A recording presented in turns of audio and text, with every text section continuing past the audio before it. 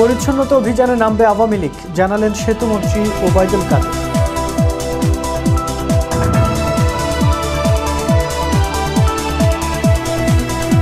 সরকার ব্যর্থ হয়ে নানা অপপ্রচার চালাচ্ছে, মন্তব্য মোশাররফের।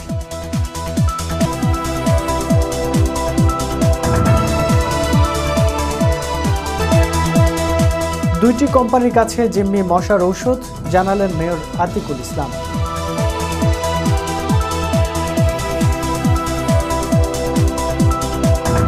এবং এডিস মশা তামাশা বোঝে না, মন্তব্য অর্থমন্ত্রী।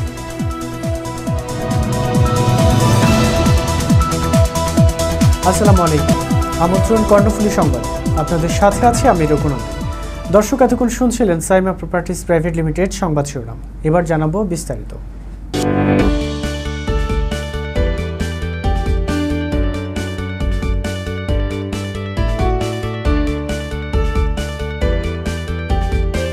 দালান নির্মাণের এক বিশ্বস্ত প্রতিষ্ঠান সাইমা প্রপার্টিজ প্রাইভেট লিমিটেড, আপনার উপরে ওঠার সঙ্গী।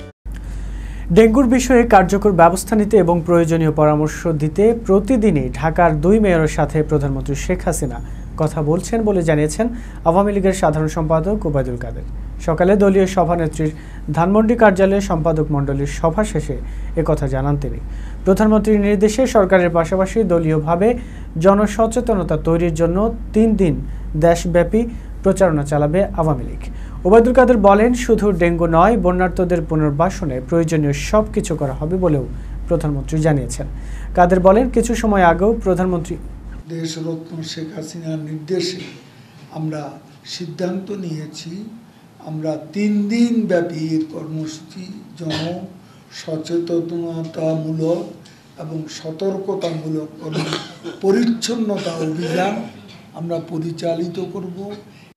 সরকার গুজবের কথা বলে নিজেদের ব্যর্থতা ঢাকার চেষ্টা করছে বলে অভিযোগ করেছেন বিএনপির স্থায়ী কমিটির সদস্য ডক্টর খন্দকার মোশাররফ হোসেন।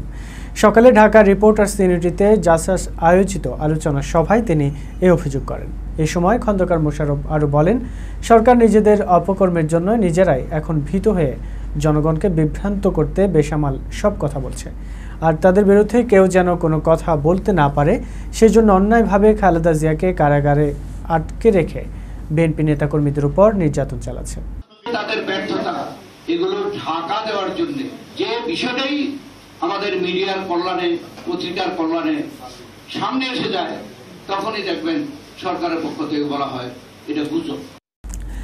আমদানি করা মশার ঔষধ 2টি কোম্পানির কাছে জিম্মি রয়েছে বলেও জানিয়েছেন ঢাকা উত্তর সিটি কর্পোরেশনের মেয়র আতিকুল ইসলাম। তিনি বলেন, সিন্ডিকেট ভেঙে এখন থেকে সিটি কর্পোরেশন নিজেই সরাসরি ওষুধ আমদানি করবে। দুপুরে গুলশান ক্লাবে বিভিন্ন প্রিন্ট ও ইলেকট্রনিক মিডিয়া সম্পাদকদের সঙ্গে আলোচনায় মেয়র এসব কথা জানান। তিনি বলেন, প্রধানমন্ত্রীর নির্দেশ অনুযায়ী কাজ করছে সিটি কর্পোরেশন। এই সময় সাংবাদিক প্রতিনিধিরা জানান, শুরু থেকে ডেঙ্গু নিয়ে সতর্ক ছিল না কর্তৃপক্ষ। সিটি কর্পোরেশনের উচিত জনগণের কাছে নিজেদের ব্যর্থতা স্বীকার করা। বক্তব্য বিবৃতি দেওয়ার সময় দায়িত্বশীল ব্যক্তি এবং প্রতিষ্ঠানকে সতর্ক থাকা উচিত বলেও জানান সম্পাদকরা।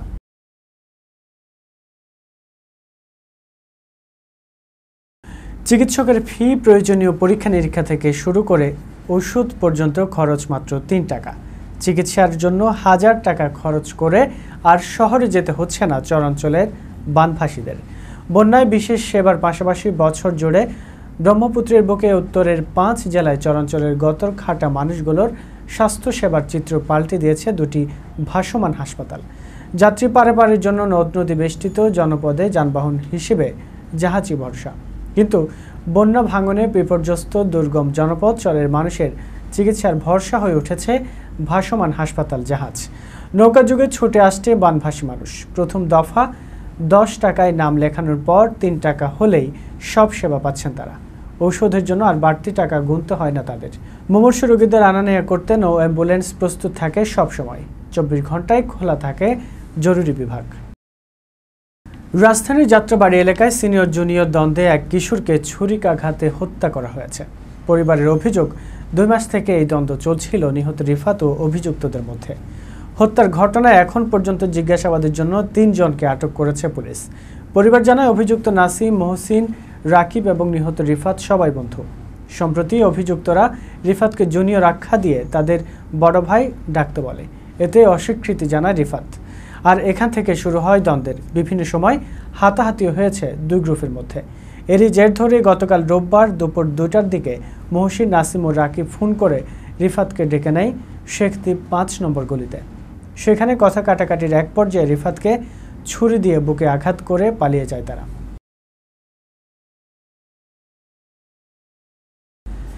ডেঙ্গু প্রতিরোধে সমন্বিত উদ্যোগ গ্রহণ করতে 2 সিটি কর্পোরেশনের মেয়রের প্রতি পরামর্শ দিয়েছেন আওয়ামী লীগের সভাপতিমণ্ডলীর সদস্য ও 14 দলের মুখপাত্র মোহাম্মদ নাসিম। রোববার বঙ্গবন্ধু অ্যাভিনিউয়ে আওয়ামী লীগের কেন্দ্রীয় কার্যালয়ে 14 দল আয়োজিত সামাজিক অবক্ষয় রোধ, ডেঙ্গু প্রতিরোধ ও দেশব্যাপী গুজবের বিরুদ্ধে মতবিনিময় সভায় তিনি এ আহ্বান জানান। সভায় জাতীয় সমাজতান্ত্রিক দল জাসদ সভাপতি হাসানুল হক ইনু বলেন, ডেঙ্গু ও ছেলে ধরা গুজবে কেউ কেউ ভীতিগ্রস্ত, তবে এতে ভীত হওয়ার কিছু নেই।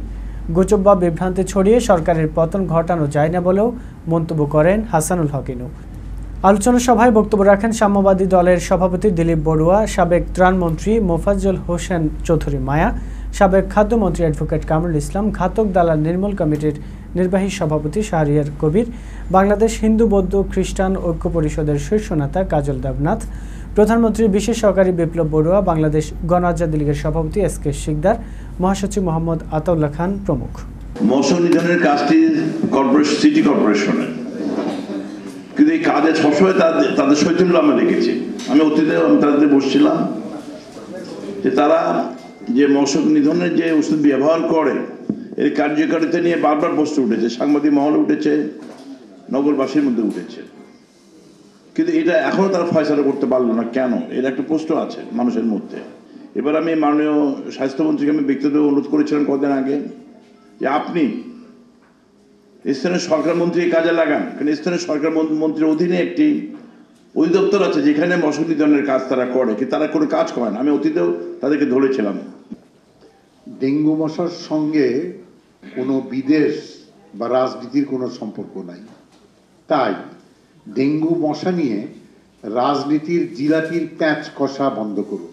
শেখ হাসিনার সরকার জঙ্গি সন্ত্রাস দমনে সফল হয়েছে। মশার জন্মস্থান কোথায়, মশার বংশবিস্তার কিভাবে হয়, এসবই আমাদের জানা তথ্য। সুতরাং ডেঙ্গু মশা নিধনেও সরকার সফল হবে। যারা অবৈধভাবে ক্ষমতা দখলকারী তারা এই যে মাঝে মধ্যে একটা গুজব তুলে দেশের মানুষকে বিভ্রান্ত করার প্রচেষ্টা চালাচ্ছে, আমরা সবাই ঐক্যবদ্ধভাবে 14 দল ঐক্যবদ্ধভাবে এদের প্রতিহত করব। সংবাদ শেষ করব, তার আগে সাইমা প্রপার্টিজ প্রাইভেট লিমিটেড সংবাদ শিরোনামগুলো জানিয়ে দেব আরও একবার।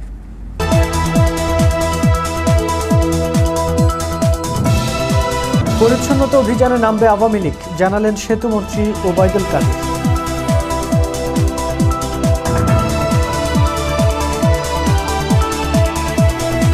সরকার ব্যর্থ হয়ে নানা অপপ্রচার চালাচ্ছে, মন্তব্য মোশাররফের।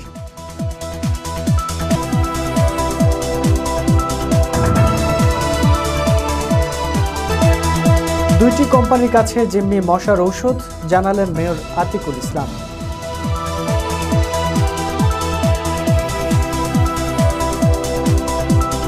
এবং এডিস মশা তামাশা বুঝে না, মন্তব্য অর্থমন্ত্রী।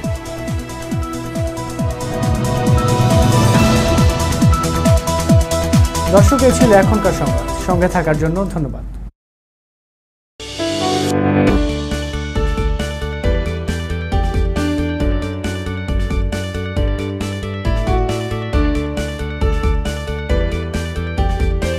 দালান নির্মাণের এক বিশ্বস্ত প্রতিষ্ঠান সাইমা প্রপার্টিজ প্রাইভেট লিমিটেড, আপনার উপরে ওঠার সঙ্গী।